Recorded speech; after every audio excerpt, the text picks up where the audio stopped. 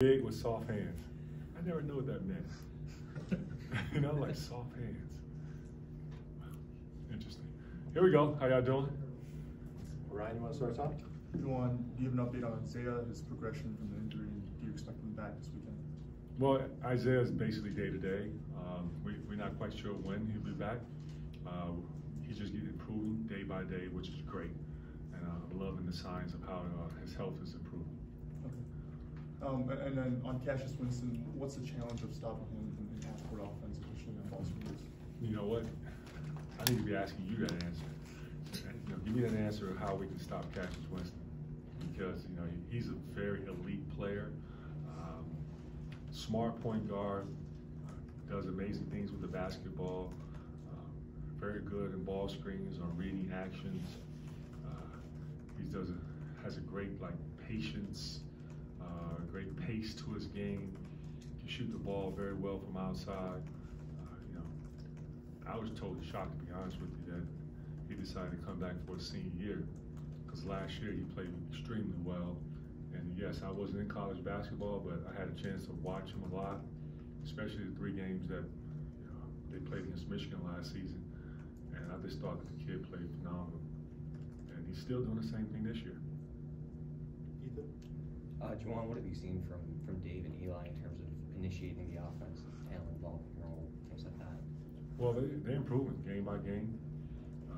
It's nice to have 3 combo guards that I can go to.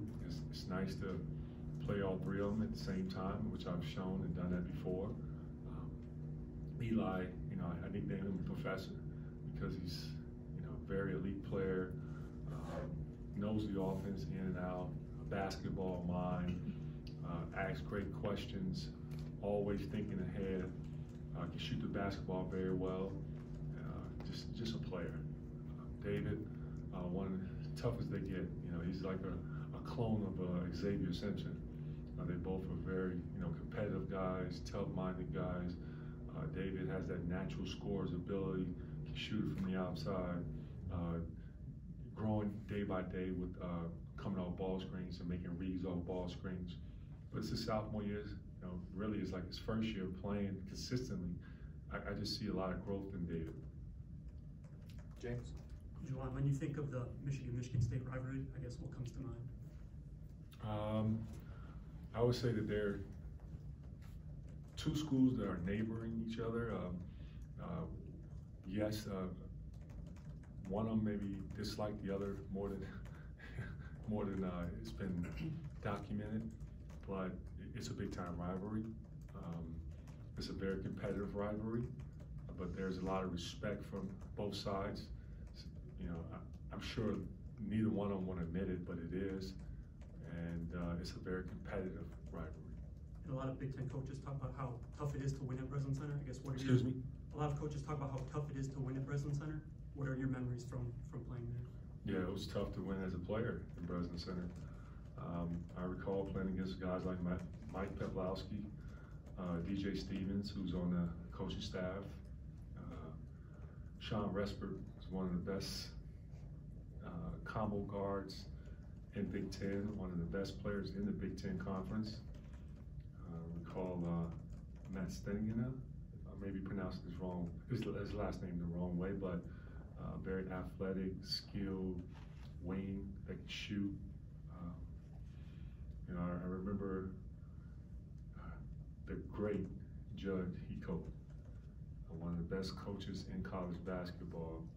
And I remember the time when Coach was his assistant, and who else was his assistant? There was another big-time guy who became a head coach.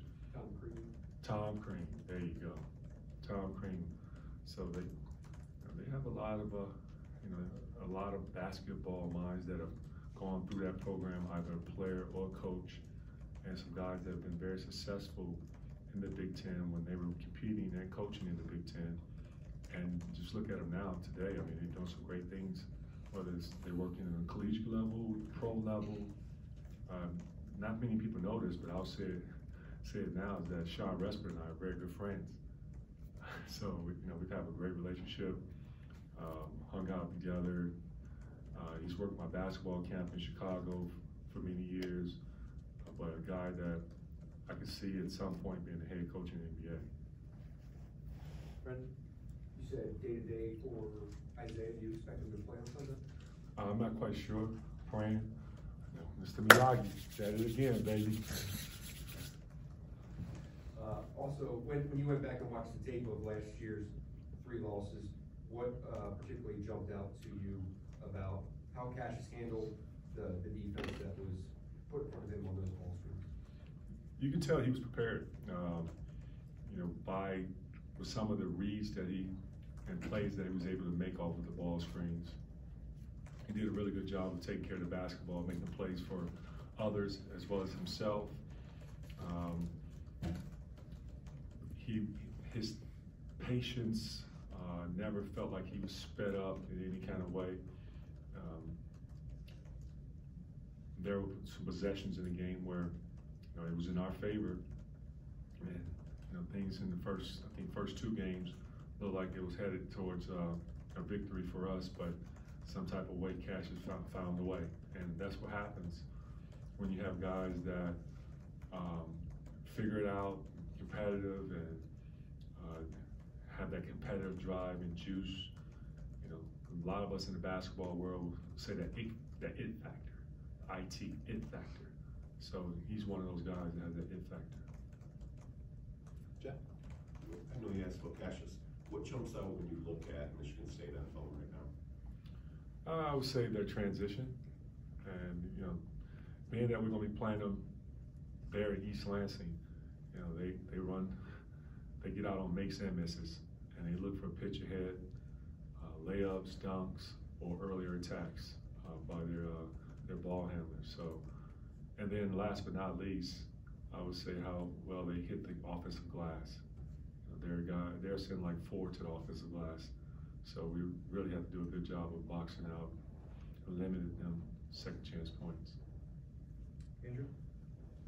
Juwan, as far as rivalry games like this one, I guess, where do you stand as far as, do you feel this game is more important than any other Big Ten game you play, or? You already know my answer. You know it. UMass Lowell is a very important game. I don't look at Michigan State as the most important game of the season. They all are the most important game of the season. And so that's the best I can give you. Sure. And then with Isaiah, I know you said last time we spoke, he was rehabbing and resting. Is he practicing now, or where is he at? Well, he's at practice, and he's very active in practice, being the leader and being that vocal guy that's doing whatever he can to help the team prepare and win. Jennifer? Hey, Juwan, you had a lot of success when you were a player against Michigan State, but how do you think it kind of sticks with your team, knowing that they lost 3 times last season in one season to their rival? You know what's going to help us on Sunday? I have 1 year left of eligibility. And the number 25 jersey is coming out of retirement. So what I'm going to do is I'm going to dress up for that game, and I'm going to help our guys win this game. So I am filing with the NCAA asking for my 1 year eligibility. You hear that? I didn't mean to make it about you, because I know you love those questions, but just as a guy I know who you played do. in this rivalry, what do you think how much does it stick with them? Does it give you a little chip when you lose to your rival 3 times in one season? Well, that's a question that you can ask the players when they come, because I really don't know how they felt. I can believe this, that they didn't feel too good, and it definitely hurts, and it's like a thorn in your side. So as a guy who's a Michigan man and loved Michigan the way I do, just seeing that where we lost 3 times, it was painful to watch. I recall when I was working for the Miami Heat as assistant coach, and the 3rd time we played them, I was sitting in the weight room working out as we preparing for one of our games. And our strength coach is a Michigan State grad, and we always had a friendly bet. And every year, whether it's football, or basketball. And this year, he owes me a steak dinner in football. Now, we play them twice in basketball. So, you know, yes, you know, we'll see what happens on Sunday. And I know I'm gonna get a call from him or vice versa. But hopefully, you know, it's in my favor this time. You know, but you know, there were 1 year like last year. I owed him 3 steak dinners, and I got out of town right in time. I got out of town right in time. I'm out. Go on. Ethan? Sorry, just to clarify on Isaiah, is he actively participating in practice or active like as a voice? Hey, like I said earlier, he's actively there in practice, helping us and do wherever he can to help his teammates and coaches prepare for this game. And then just, I guess the other side of what Brendan asked, what stood out to you watching last year on how Xavier handled their defense? Xavier Simpson? Yeah. Oh, Xavier, man. I got Tom Brady on my side, man. I feel very confident as far as who we have in that locker room and my leader being that guy who I can trust and believe in that's going to help lead us. He's faced them many times, and you know, he treats every opponent the same and respects every opponent, but his preparation is like no other. Noah? You talked a little bit about their coaching staff earlier. I'm just curious if you've gotten to know Tom Izzo at all through the years, or sort of what your relationship with him has been like since you took over here. Very limited because, you know, I've been on the professional level, coach, been working in college for like, what, over 30 years, almost, and been very successful doing it. I made sure where we had the Big Ten Coaches Media Day that I went out to him and found him so I can share with him that I did a poor job of contacting him and, you know, just welcoming myself to the Big Ten and to this area. Because, you know, like, look, I don't fear anyone, and I've always said that, but I do respect people. And Coach Tom Izzo has done a lot of great things for college basketball, whether it's, you know, help developing young talent, getting to where they want to be as men, building their skill set, or giving jobs to some of his ex-players, doing a lot of great stuff in the community. I've heard some of that, and I've always admired and respected the way how he's conducting himself on a collegiate level, and it shows that he's passionate. He loves the game of basketball. He loves serving, and so I sit back and I watch each and every coach and how they operate and run their program, and to his credit, he's done a good job. Josh? You posted. But I want the media to know this too now. Everyone in Ann Arbor know this, that, you know, because, you know, I give these nice compliments to people, don't mean that I'm scared. You know, I just respect and I appreciate what those who have done before me. And you got to give respect to those who have done before you. You got to humble yourself every now and then, eat a little humble pie. I've done that. But I'm not scared of anyone. Posted a note on Twitter, but I'm just curious to hear your thoughts on the passing of David Stern and why he meant so much to your generation of NBA players. Well, it was very devastating to hear that news because, you know, I was like what some of the other guys have already put out there, whether on their social media page or to the media, about Dave, and I call him Dave, but every now and then I call him the Godfather, but David Stern was a great commissioner. He's done so much for the NBA basketball. It was always my dream to someday get drafted in the NBA and walk on that podium and shake his hand. Like, that is a monumental moment, shaking David Stern's hand, and then standing there next to him and taking a photo.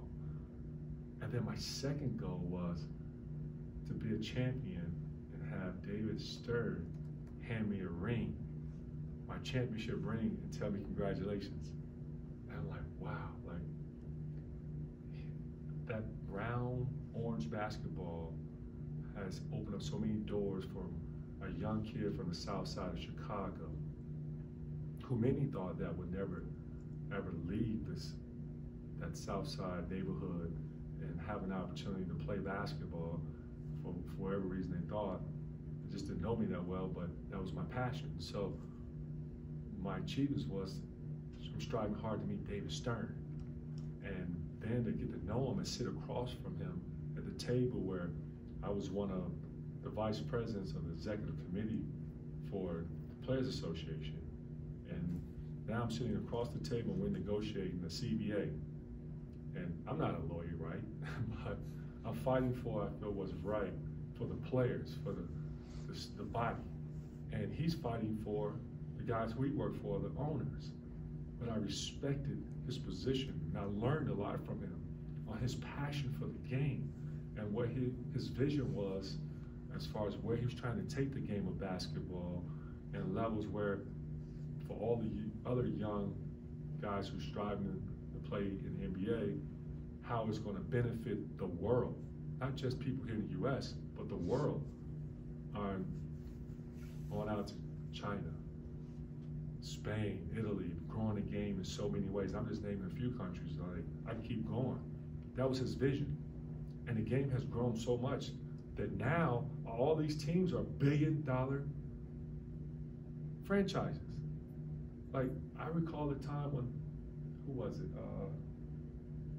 The Golden State Warriors sold for $350-something million to Peter, who now the owner.